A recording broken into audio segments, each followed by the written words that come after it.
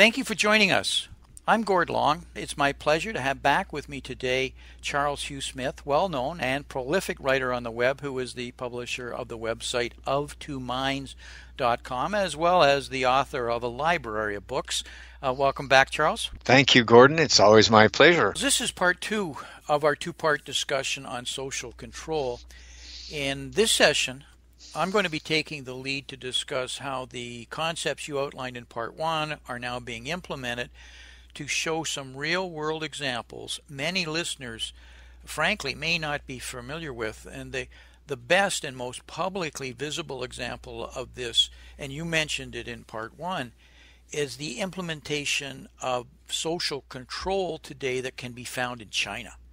In China, it is called the social credit system here, and I've got a display of a score which a Chinese citizenship will be given or is getting. Planned for full implementation by 2020, which is only 2 years away from now, and much of it's been going on as far back as 2004. It's a national system designed to value and engineer better individual behavior by establishing the score of really 1.4 billion citizens and rewarding the trustworthy and punishing the disobedient. And this goes right back to what you were talking about in part one, Charles, because with this mass of it's too expensive, it's got to be an incentive reward system to control 1.4 billion people. And it's more than just the media, and it's more than just propaganda. You got to have a tighter control. So that's why they're leading. But I think it's around the world, just in different forms. The implementation has already advanced sufficiently that the country's National Development and Reform Commission, beautiful agency name, isn't it, Charles?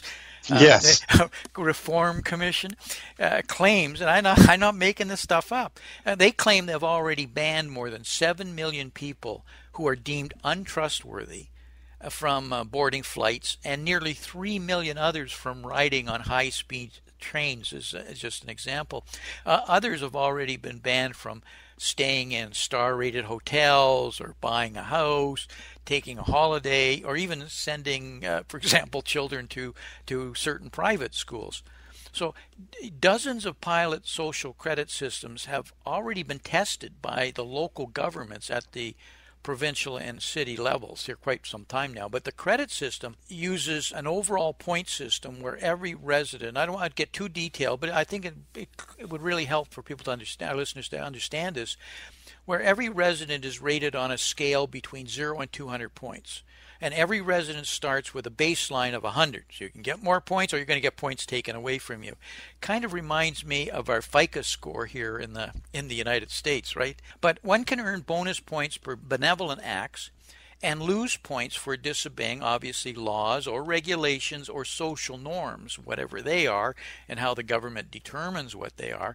So, for example, a top-rated citizen, if we can call them that, would have 134 points given to them as a final score for donating more than 1 liter of blood and doing more than 500 hours of volunteer work. Kind of like our prisoners working off their crimes, Charles, to society, but making it positive incentive. You lose points and are punished for transgression. For example, such as, and I like some of these, dodging transport fares, cheating on video games, or not showing up at a restaurant where you booked reservations. And, Charles, frankly, that's pretty well standard behavior here in Boston. So I know everybody's going to be in the negative here.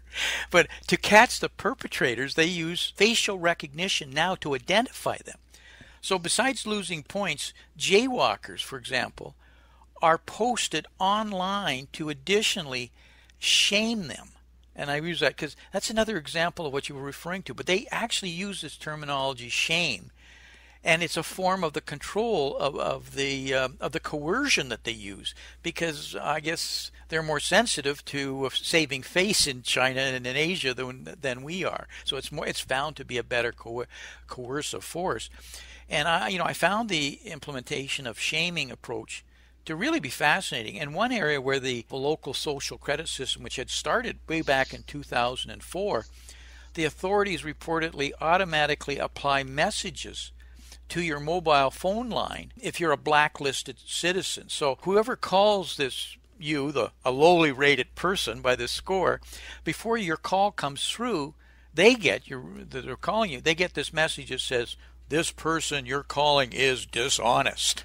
Okay, it's almost like a disclaimer, right? The government's not taking responsibility. You're talking to a dishonest person. Charles, I really wish I was making this up, but ABC, who reported this, they even seem stunned at how punitive they've now taken it to. And you'll see a lot of this rolled out at the national level. A lot of it's still at the regional and the city levels at various levels of implementation. But some areas of China have already employed what is known as, and I got a name for it, the Integrated Joint Operations Platform, and it's showing here as a diagram of collecting data called the IJOP. And it's a high-tech mass surveillance system that pools information on citizens' bank records, computer details, and their legal past.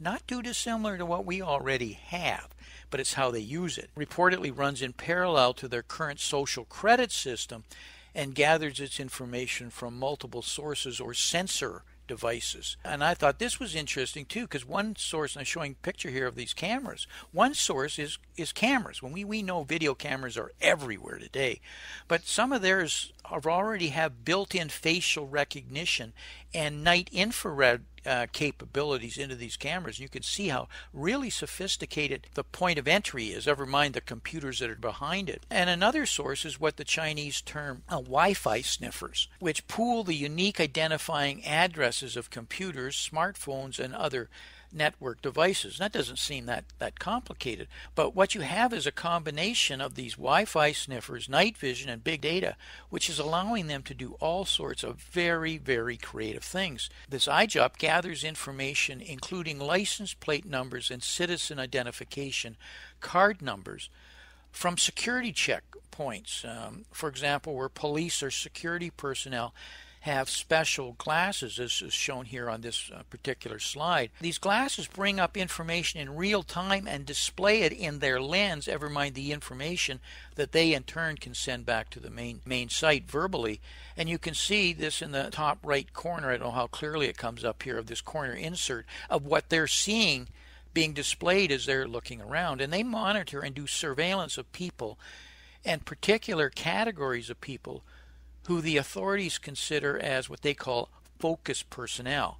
And that could be people with, and I hate to say this, but mental disabilities, or with mental health problems because they see that they're potential terrorists, or people who have complained to the government. God, everybody in the United States would be on this list. Petitioners, minorities, and so on. The IJOP also sends a list of the people deemed suspicious, whatever that is, to the police formally, and they are then detained for investigation. The social credit system may only result in maybe small punishments and warrants, possibly because it's minor infractions, but it disciplines people. And it disciplines them in a number of ways. They almost, is like your example in part one of the trained rats in Maslow's hierarchy of needs, of how we will react to certain things. They're getting it down to a real fine art form in China. Any comments so far, Charles? Yeah, just two real quick, which is, so many aspects of this can be sold as a positive, right? In other words, wouldn't you like to know whether the person you're about to interact with is dishonest or untrustworthy? And of course, we'd say, well, yeah, sure. If we know that, it would be wonderful to find out if that person cheated 9 out of the last 10 people they interacted with, because then we could avoid, the problem. And wouldn't it be nice if people who are bad citizens, who smoke in non-smoking zones and do all those other bad citizen behavior, if they could be punished by some super organization of the government, then we'd go, well, that'd be great, because then all those bad behaviors will decline, because now people are being punished. And so there's a certain positive element to this that I think is part of how it's being sold to the populace. In other words, this is for everybody's benefit. It has to be sold, and there has to be benefits for something to be sold initially before it really starts to take control. And not necessarily that they have a master plan that it's going to be bad, but it just seems to always evolve that way. It's been my experience. And something that starts good gets quickly distorted for various reasons. So everybody can fully appreciate, Charles, the level of sophistication that's already going on in China for them to handle 1.4 billion people, as I said earlier. Look at the detail displayed here in this graphic. There's a street here where you've got buses, cars, motorcycles, people, bicycles, all moving in real time. And you'll notice beside every single one of them is a little box which is identifying who they are, what information that is prevalent, where they're going, potentially where they're coming from, where they're going to. So that is working. That's there right now. And hopefully you get a sense from this, the magnitude and what can be done with it. This is really frightening, and but they have a reason for doing it. Remember, it was part of your example, Charles, earlier. I got two different types of governments, and when you got that kind of control through the Communist Party, you can be more effective in the coercion part of it, etc. But how do you do it on an open democratic society? But don't for one moment think that it's not already happening here or in a different form or is emerging in a different form. So let's, Charles, if you don't have any other questions, let me switch gears then. Yeah. Okay.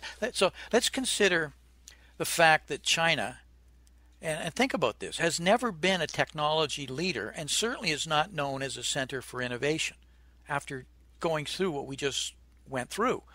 So the question it begs is, who developed all this technology that they're using?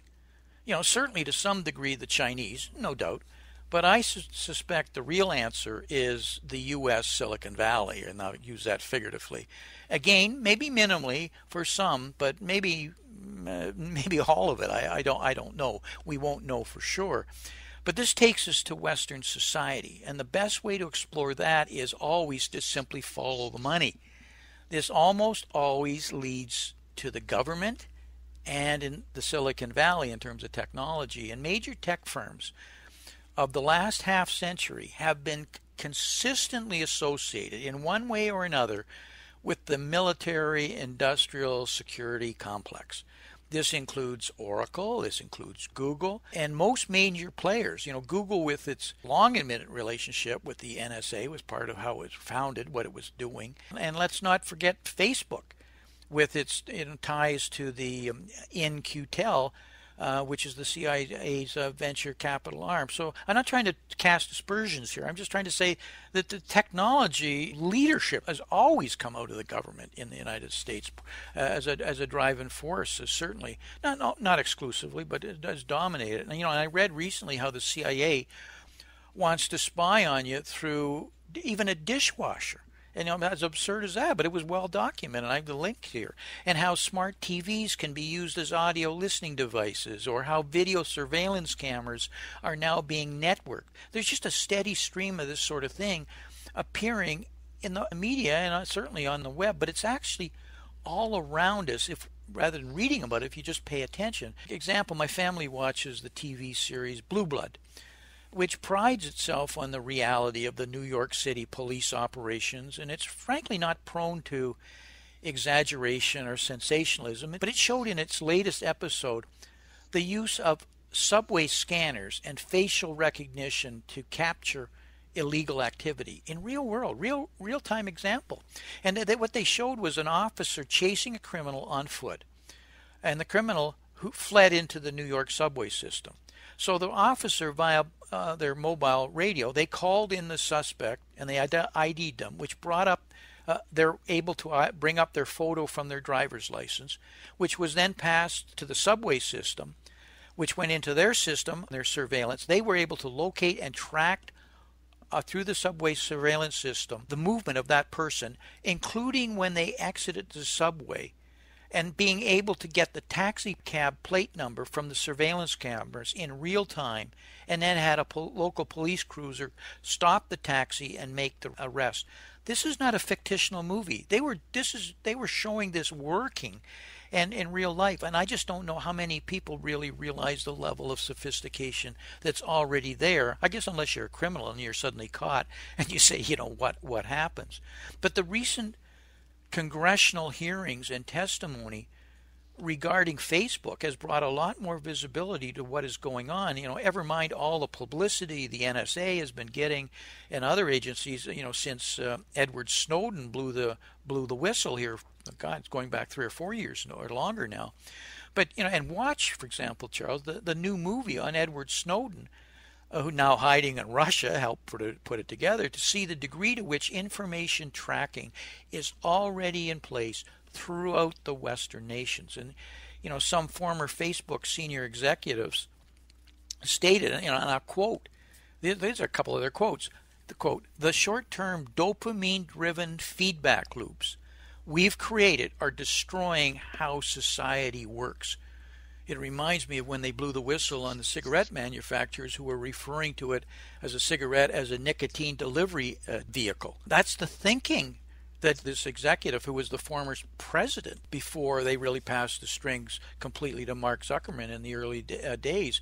And he also said that he won't even let his children use Facebook because of what's going on. And at the net of this, Charles, is there's something called gaming theory for those who've studied that in university. And they're using techniques of gaming theory as incentives to really capture, and you can see that with the kids who are captured by social media. And how do you do it? Well, the incentive is to have more friends. That's a status, right? The status is to get more of your stuff get signaled as a likes. That's another level of status. There's more status if something you have is then sent on or forwarded. So all of these reward systems are now built into your social recognition and your status. And we kind of all know that and suspect it. But it's now a science that everybody that it's being taken to. And this is as you can see from this slide, it says it's a multi-billion-dollar industry, this personal data ecosystem. But I frankly think it's going to be an emerging trillion-dollar sector. And I mentioned this earlier in part one about apps. Everybody uses many of them, but few are not free. I mean, how many times, Charles, have you ever paid for an app? Have you ever paid for an app? Pretty rare, right? Right. Exactly. So they're free. So how do these corporations make money if what they're doing is free? What are they doing? Why are they being so nice to us, just giving this incredibly sophisticated kind of work? How do we make money? Do we ever ask that question? And we suspect the answer. But have you ever read the small print on the terms you agreed to before you downloaded it? I did the other day. Intentionally. I've done it before, but this one I really took it seriously. And it scared the hell out of me. I knew what it was taking, but they own everything. They can do anything on that device. Even what you say is now in their domain. And it can be transcribed from voice transcription, etc., and used and passed on and sold. We kind of know that, and we say, who gave them the right? We gave them the right. They have every legal right to do it because we were in a hurry and we just clicked it, or we needed the app and we couldn't get along without it. So the info is being captured everywhere, but the misunderstood element is how it's being made useful and for what purpose. That's what people suspect and smell but really don't see it. And this slide here kind of shows you the corporations that are now involved. And this is a sampling that are not government, but corporations that are now taking that information and really aggregating it. And we just saw an example of how it's used in China. But in the U.S., it's likely this and much more, because the more being corporate commercial applications where it's used for new information and knowledge products, competitive advantage, mass target advertising and marketing, the marketing market, and a raft of other uses. Big, well-recognizable corporations in the private space make a living gathering and sharing this information. And you can be assured one of the big users is the government, and it will be in an increasing fashion. And like everything with the government, I said earlier, starts small for possibly good reasons, but eventually becomes huge and is abused for political reasons. And I think you can verify that from history. This chart here of this man, but just shows you some of the examples of where that information is being consolidated and being used, and it's just a sampling. This is the level of detail available on any one of us in the developed world, basically, which can be commercially obtained and bought if you have some use for it. You can be assured this will lead to further and rapid advances in social control in the United States and the Western developed economies that we don't even know about or won't know about, maybe until it's too late. Anything you want to add there, Charles, to any of this? Yeah, I'd like to add a couple of comments. One is that one of the important elements that Snowden's revelations revealed to the public was the tremendous level of misdirection in this information universe. In other words, the CIA has all sorts of programs which insert um, little tracking bits of code that make it look like it originated in Russia. So, in other words, that's where this whole narrative of Russian hacking, it's like going down the rabbit hole, because we now know that the CIA makes sniffing programs and so on, hacking programs, makes them appear to have originated in Eastern Europe or Russia, when in actual fact they're a U.S. government agency device. And so, and this same level of misdirection we're getting here in the Facebook thing. Like that Facebook says, "Oh no, you control everything that Facebook gathers and shares," and then of course that's just simply not true. But my point here is there's so much misdirection and confusion on to lull us into believing that it's all okay, that it's very hard to sort out. Right? I mean, it's very hard to sort out what's being collected, who's collecting it, and who has access to it. In fact, I'm not even sure it's possible to really unravel that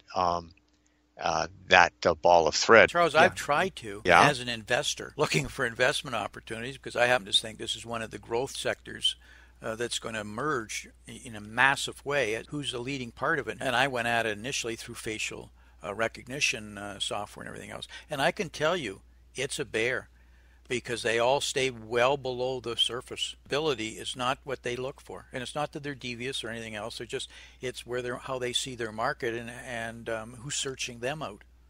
It's very, very hard to find that information. Whereas most technology, when it breaks, it's on the public domain, and we're all looking at it, and that's how things would grow, right? No, it's all below the surface. It was stunning to me, who's been somebody who'd been in venture capital. That's an excellent point. My last point was just that, in the bad old days of illegal surveillance by the FBI and CIA, which was the late 60s and early 70s, when the security agencies were tasked with undermining the groups of dissent, like the anti-war movement and the civil rights movement. And so there was a lot of illegal surveillance done. And this came out in the early 70s. And this included illegal wiretaps, illegal burglaries, all sorts of illegal activities.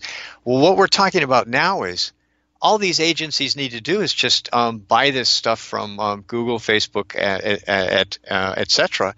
And they don't even need to go in and do an illegal wiretap. They can get everything they need on everybody from, as you say, from the material that we have given our legal approval to share. And how do you get around that, though? In other words, do you stop using a bank? Do you stop using the internet? Do you stop using social media? Do you stop using a mobile phone? And so we're really in a no man's or no person's land here, where it's very hard to say, I'm gonna get out of this. I'm gonna completely get out of this this system. And it's all like, oh really? How? Presently, now at the stage where it's extremely difficult, we're very quickly going to be where it's impossible, even if you choose to, where you can't function without the system. Think of, for an example, if we go to a cashless society and get rid of money. We've completely lost control. That's really where social control is happening, where we've relinquished it, and will be no turning back, and we won't have shackles on, and there won't be chains. We are changed. We've surrendered our options, as I said earlier.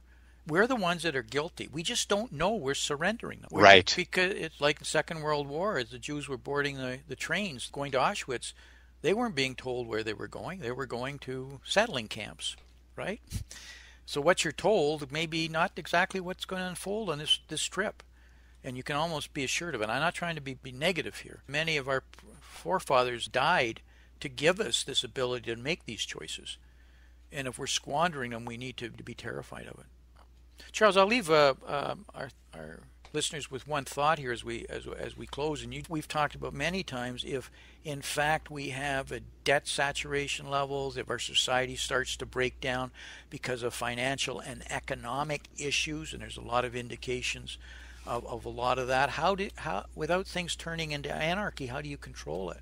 How do you manage it? Well, you say we have to have police. Well, we've said, the difference between force and power. There's got to be a better way, or a more effective way, to some degree, to controlling that anarchy that can surge. And that's what China is afraid of. They know that their biggest issue isn't making profits, for example. Their job is employment. If they don't have employment for people, the Communist Party it will be gone. So they know that they have to control that. And if they think there's a slowdown and people are going to be unemployed, how are they going to handle that? That's what's going on today, I believe. And I believe quite strongly in that. No, it's not. It's not. It's very much on track, Gordon, because my final comment will be the government and the people that work in the government feel that they're doing the right thing. Yes. In just as you say, in developing ways to counter social disorder. Well, these are people trying to do the right things, what they perceive for the right reasons, so that it's better for everybody. For everybody. That's how it always starts. It never ends up that way. Right. That's it. We're talking about where does it go despite the good intentions. And, of course, we all know the road to heck is paved with good intentions. And when things get tough, there's less and less, and rationing has to happen, and people have to be controlled. That's when these systems will be used for evil intentions that may not have been planned on before. And the time to stop this is now. Not then, and we're right on the cusp where I don't even know if it is any longer stoppable, because I don't even sure that we politically can catalyze enough people because we're so polarized as groups today, to get a consensus to stop it. Right. And we don't have the media, and the media itself is controlled. I'm not trying to be talk conspiratorial here. I think it's a true, major, legitimate social problem today that gets zero visibility. Little discussion, and as blatant as this two-part series has pointed it out, I think everybody may suspect it, but I can assure you that 9 out of 10 people would just roll their eyes and poo-poo what we just talked about if we were in a cocktail party, and then quietly move on because you're just a weird guy. Right. That's true too. But anyway, Charles, we have to break way past. Great subject here. Too much to talk about here. Last comments? No, just visit me at of2minds.com, and thank you very much for this topic, Gordon. And we'll have another exciting one next month. Talk to you then, Charles. Okay.